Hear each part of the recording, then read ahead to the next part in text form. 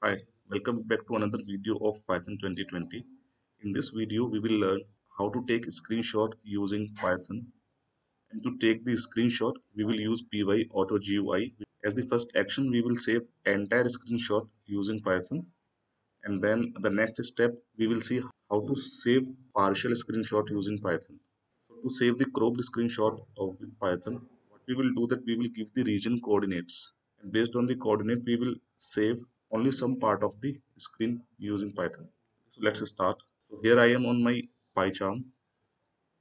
If you don't know how to use PyCharm, there is video number 95 on my YouTube channel. You can look at that video. And if you want to learn more about the web automation, Excel automation, OCR, and image automation, there are many videos on my YouTube channel. Please subscribe to this channel and look at all other videos which are already uploaded on this YouTube channel.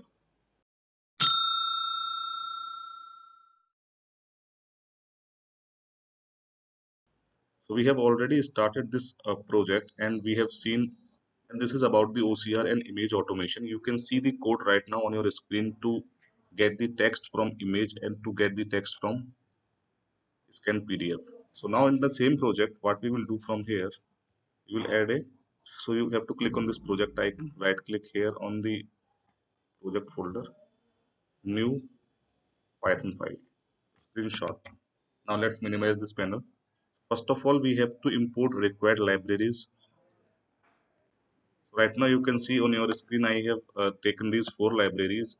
Pyautogui was already installed and we have to install OpenCV. So here in this project what we will do, we will go here in terminal. In the terminal we have to install this py OpenCV and please note the name of library. Now just enter. Installation is started. It is library is installed successfully. So now next is that we have to save the screenshot. So here is the code for that. I have taken this 6 seconds of sleep time. I can open the screen, any screen for the illustration purpose. Open Google first of all. This is the screenshot function of py auto GUI library. This will save the screenshot and then we are applying the image resolution to that particular screenshot. And then we are saving that particular screenshot in as a PNG file. You can save as JPG file also. So let me run this now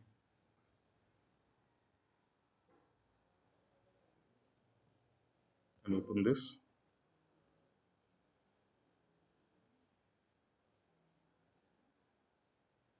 Let's go back. So it is done successfully. Now let me go to the folder and see the screenshot is saved or not. You can note the time here. Here we are. You can see the timing here. Click on the screenshot and see. So here you can see this time and this time. Alright, so this is how you can save screenshot using Python. Now next is that how to save partial screenshot using Python or how to crop the screenshot using PyAutoGUI. So here is the code for that and I have taken another variable cropped image and in the screenshot, same screenshot function, I have given the region.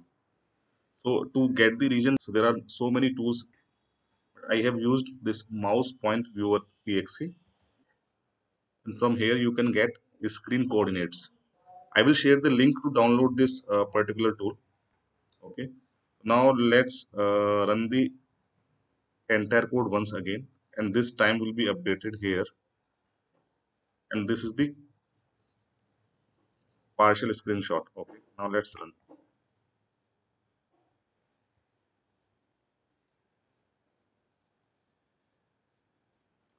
Let's go back.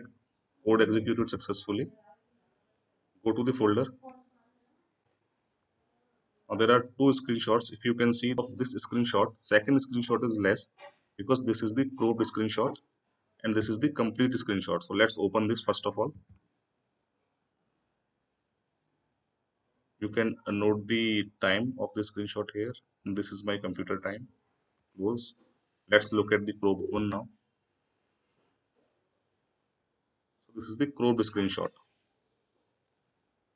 So this is how you can save a screenshot using Python py auto GUI. For to get complete knowledge or to get more detail on Python py auto GUI screenshot function or other functions of Python py auto GUI, you can look at this documentation. Here is the link. And to download the utility for getting the coordinates, here is the link. All right. Hope this video was useful for you. Please subscribe to my channel for more automation and Python videos.